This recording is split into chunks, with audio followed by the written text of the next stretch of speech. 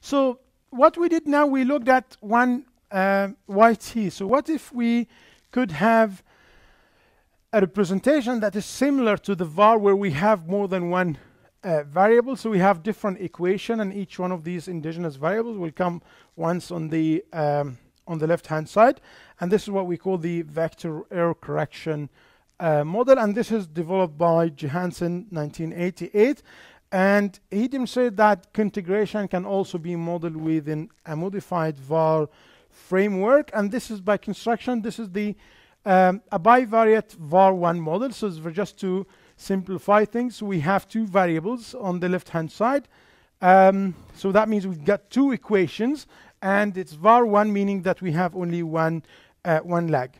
So the idea here is the same. So if the combination of these two, so we assume that these two are y1 and y2 are I1, so they are non-stationary. So a combination of these two, a linear combination of y1 and y2, would produce, if we have such combination, that would produce a stationary error term, or I0. That means y1 and y2 are co-integrated. So it's just in the same sense. Of course, you could have more than two variables, but again, the idea is how we're gonna present this in the in error correction form. So this is how we can do it in error correction form. So we do the same thing. So it follows that you see y1t minus y1t minus 1. So this is the change in yt. So exactly everything we did there. So just, but here we have two equations. Okay, so y2t minus y2t minus 1 again. So we could represent this as in error correction form, the same way we did in the previous examples, but now we have more than one equation. We have a var setup, so we have more than one equation, and this is the general form where we have the delta yt. So yt here is just a, what is yt? This is a vector of endogenous variables. Yeah, so you have got these on the left hand side. So, and then these are the yt minus 1, and again the pi here, or this sign here, this is very important when we come to the test of co-integration. So Johansen, just what we did here, so it just show us that we can do the same in a var framework. So we can do the same analysis exactly for co-integration in a var framework. So how can we know then? So this is the setup of the model. Okay, so remember these variables y1 and y2. Okay, doesn't matter how many variables we have, but this is, in this example, we assume that we have only two variables, y1 and y2.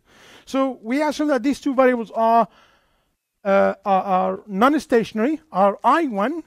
So what remains is, what we are interested in is to test whether there's co-integration or not between these two variables. So what Johansen suggested is to look at the rank of this matrix, this pi. So this is the matrix here, look. So and the rank of this will tell us, we can use this to test for this to know whether there is co-integration or not. But first, let's just quickly explain what that means. The rank of any matrix is the number of linearly independent rows or columns.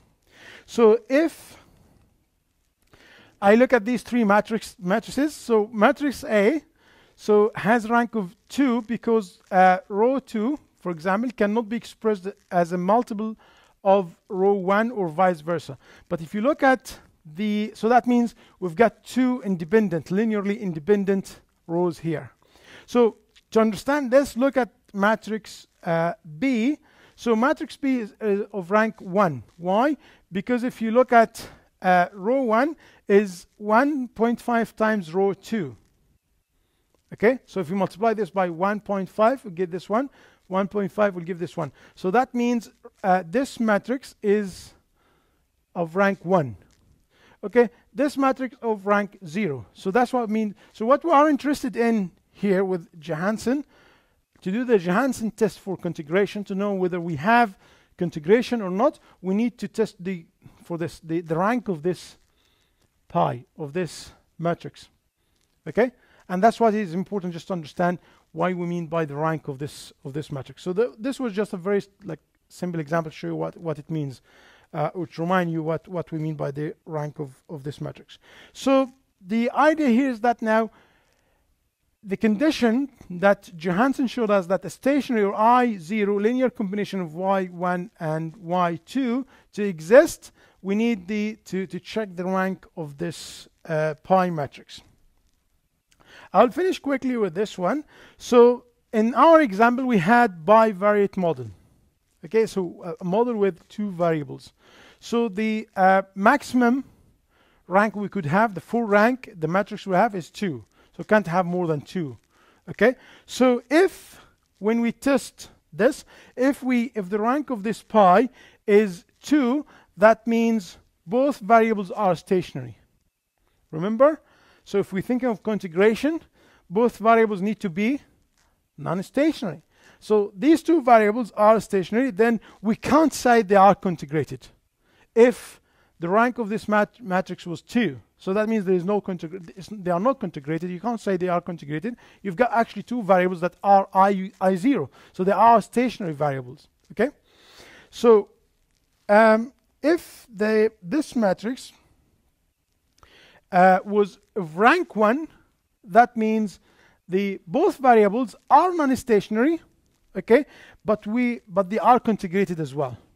So conjugation would exist if the rank of this matrix was 1. Again, I'm just following the example. We have two variables. So the full rank, meaning these are two stationary variables, then there's no reason to talk about conjugation, because we've got two variables I0, and there's no room for talking about conjugation, because they are I0. So we'll talk about conjugation. We have I1 variables or I2 variables, but in most cases we'll talk about I1 variables, and then and that happens if the rank of this matrix pi is 1. But if the rank of this matrix is 0, that means both variables are I1, they are not stationary, and also they are not conjugated. Okay, so if that's the case, that means most likely you will have kind of spurious regression thing. So so there's no conjugation, although you have I1 variables, but we don't have conjugation between y1 and y2.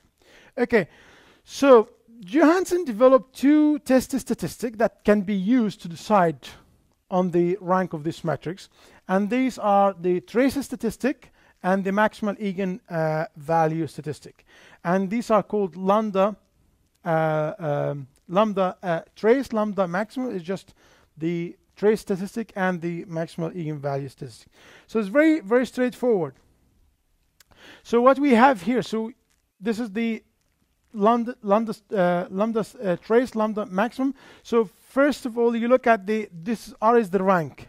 So you test whether the rank of this matrix, which is pi, is 0 or not. So if you accept this, then the series are I1, and they are not conjugated. So there's no conjugation. This is a kind of spurious regression, so stop here. Okay? But if you reject this here, that means you proceed to see whether it is rank 1 or 2. Rank 1 or not, sorry, first. So if it is rank 1, if you accept this, that means they are I1 and conjugated. If you reject, that means they are I0, because if you reject, means that the rank of this matrix is 2. It's full rank. So when we said when it is full rank, we have I0 variables already. So y1 and y2 are stationary, and there's no there's no point to talk about conjugation. They are stationary, and you could just actually run the regression using all this. So the idea here is that, again, we're trying to test whether we have conjugation or not using Johansen test. So these both, in most cases, they should give you the same results. So again, it's just the difference here is the null, the alternative hypothesis. So in the first one, if you accept, then you stop, because you've got I1 series and there's no conjugation. So that's like an this evidence of no configuration. But if you reject this one, then you go to this one and check whether you accept or not. So if you can't reject this one, or if you accept this one, then this is evidence of having I1 variables and conjugated series as well. But if you reject, that means these series are I0. Okay?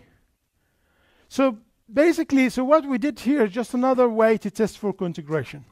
Okay, this is Johansen test for configuration. So again, we're just building on what we learned about the error correction model, and we move to the VEC model, vector error correction model. We could have any number of variables. The difference between the first one and this one, the first one is just residual based, so you need to do the estimation, get the residual, and then test the residual. With this one, you just need to apply this Johansen test to the to test for the rank of this